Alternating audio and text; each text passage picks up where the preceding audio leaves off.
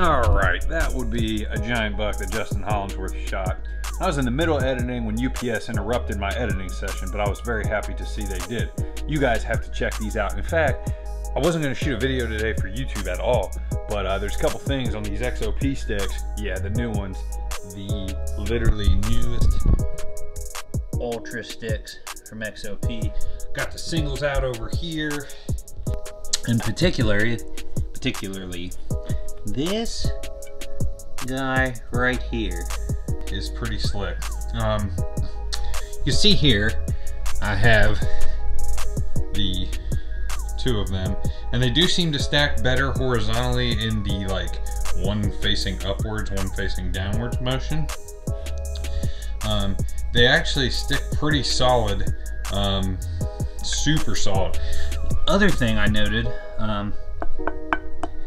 whatever tube difference, there's actually a noticeable reduction in noise. But I was messing around with these and I have something to show you about when you stack these kind of what I would call the normal vertical way.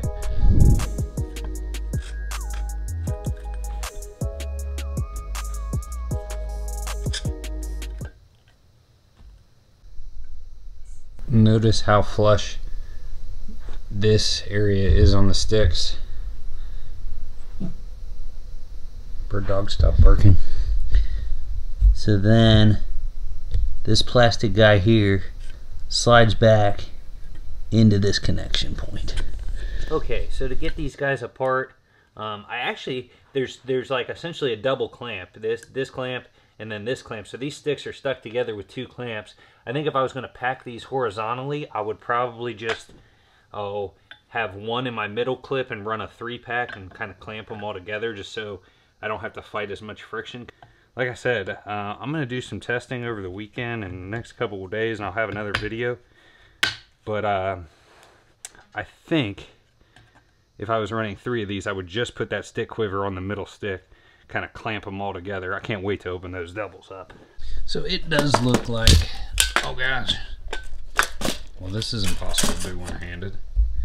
So step to step, 16-ish, and then the full tube looks to be 18.5, plus or minus, roughly 2-ish pounds, touch under potentially.